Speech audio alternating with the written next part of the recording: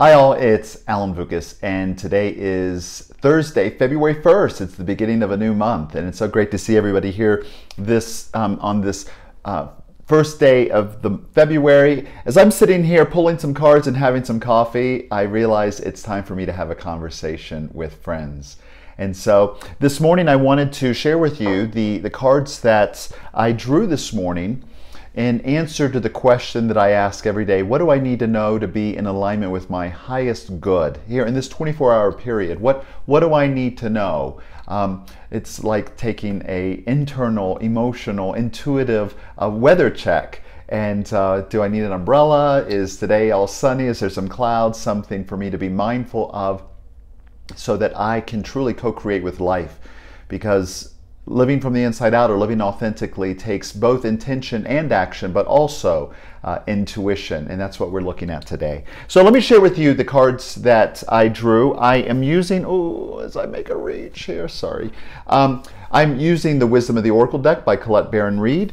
You can try her deck out for yourself at the link below on our website at colettebaronreid.com. I'm taking a look. I want to give you a heads up. There's a deck that I am exploring, and I believe in March I'm going to be using this deck.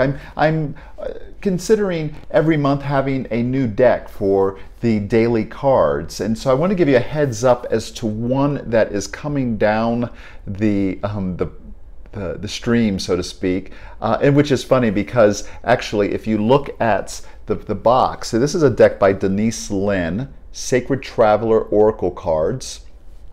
And if you notice that the traveler here, whether it's male or female, I guess it's really how you relate to the imagery, but there, I'm saying this is she, this like intuition, our soul is feminine and receptive in response to life. But so this sacred traveler, the soul as it travels on the stream of life. So this is a deck I'm looking at. I'll put a link below that you can go to her website and take a look at this. I love the box and I love the colors, and we'll do some more about that, but I just wanted to give you a heads up. So we're using Wisdom of the Oracle, and the card that I drew today, and it made me laugh, and it was Treasure Island in reverse, in protection, as Colette would refer to this. This is the number 9. And now, if you feel like you're having deja vu, you've watched other videos, there was this card recently came up in reverse as well, Treasure Island. And I had to take a look and discover the meaning of it. And I had to sit with this one a little bit as to what is this coming up again today. So let me just read directly from her book about this. And what does she say? I'm going to read it again, but the emphasis today is a little different, and I'll share that with you. So poverty consciousness and a sense of not enough cast a shadow on your path. These ideas and core beliefs come with a high cost. Do you really want to proclaim yourself a victim of disappointment and failed expectations? Are you avoiding success because you will grow so tall that others will want to cut you down? Or is it possible that you're caught in a fear that you will lose what you've acquired, so you hold on so tight that you miss the opportunities to expand? You're challenged to change the way you see the world and move from a perception of limitations to a perception of abundance.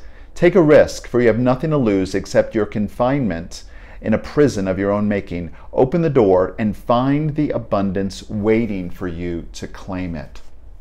So as I was reading that, and I was reflecting on that, when this card came up the last time, it really spoke to me about the attitudes that we can have about life, and saying there's not enough time, not enough conditions or circumstances around me. I don't have enough resources in order to really do what it is to open that treasure chest. And the emphasis today for me in regards to this Treasure Island is to take it even further and to notice areas of your life where you may have been disappointed. Things have not worked out.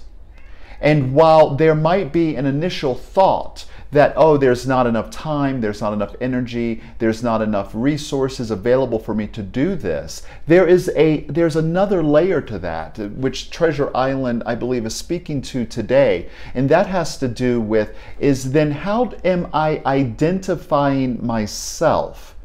Am I identifying myself as that I am a victim? I've been disappointed, therefore I'm a victim. Or I made a mistake and therefore it's not available to me.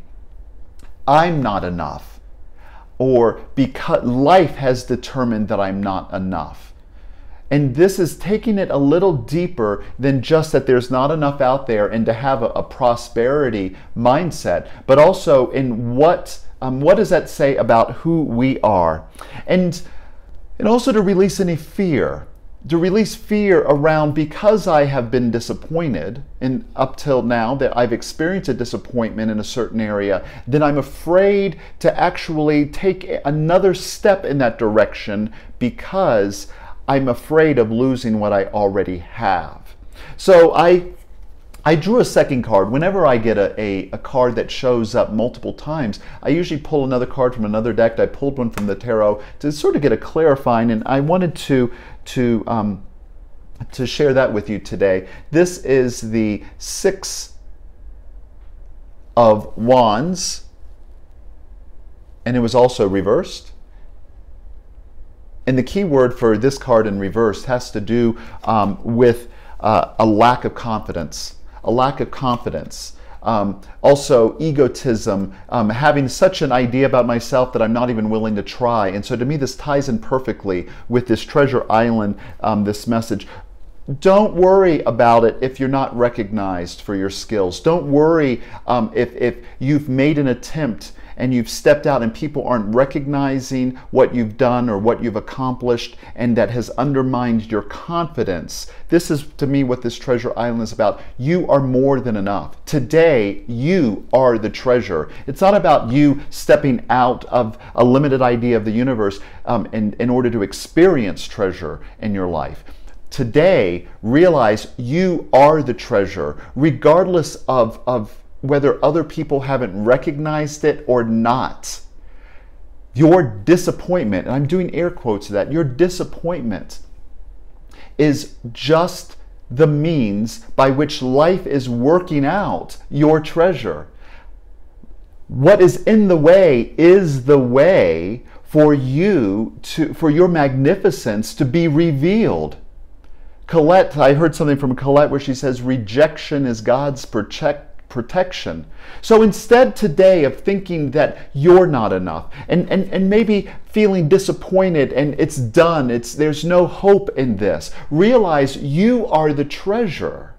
Release the disappointment, release all of that, and actually be excited that what appeared to be taken away, what appears to be distant from you, is in fact protection. That's not the way. You are on track.